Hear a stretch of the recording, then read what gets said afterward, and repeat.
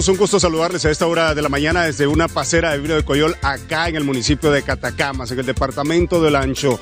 Como buen olanchano nos hemos venido acá a la pacera de El Zarco, así se le conoce acá en el barrio Los Graneros. Mi amigo, usted acaba de sacar ya este baldecito de Vino de Coyol. Yo traje el carrizo, acá está mi vasito para que lo probemos, compañeros. Déjenme decirles que ayer un pedido especial por parte de Fanny Zúñiga y nuestra compañera Noelia León Olanchanas. Les tuve que mandar un bote de Vino de Coyol de acá para que lo prueben. Tal vez ellos les dan a probar allá en los principales estudios cuando les llegue el bote que les mandamos. 1 litro les mandamos, no sé si les alcanzarán.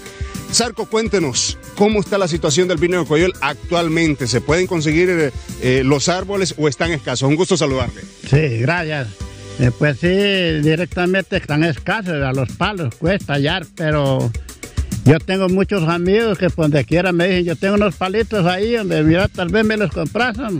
Le digo, sí, pues se los compro, con tal que entre el carro, un tractor, le digo, no hay problema. Le digo, no, si entran, me dice, pero hay veces que uno, o sea, que no rinden los palos, porque ahora solo quedan en 15 días.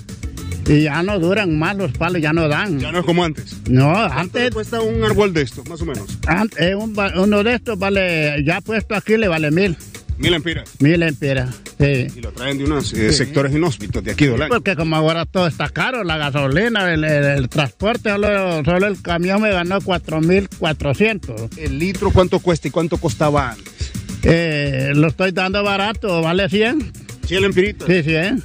Sí. Porque claro, no saco nada, porque como el azúcar todo está caro, entonces uno tiene que ponerle algo. ¿Cómo es el vino? Porque me están diciendo en estudios, me dicen cómo es el vino de Coyol, más o menos otra bebida que es pareja. Animal va a ganar de...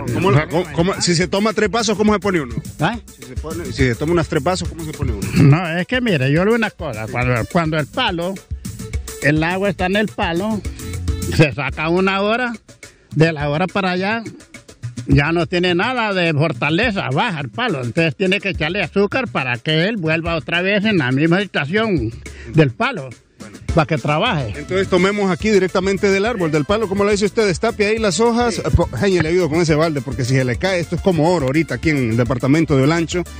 Y tenemos el vasito por acá, yo voy a usar el carrizo, miren compañeros, saludamos a Fanny Zúñiga, a Noelia León, que seguramente también, y a toda la población del departamento de Olancho. Compañeros, con este contacto me despido, pacera, desde una pacera de Vino Coyol, directamente con el carrizo. Excelentísimo, como buen olanchano, compañeros. Retorno con ustedes a los principales estudios.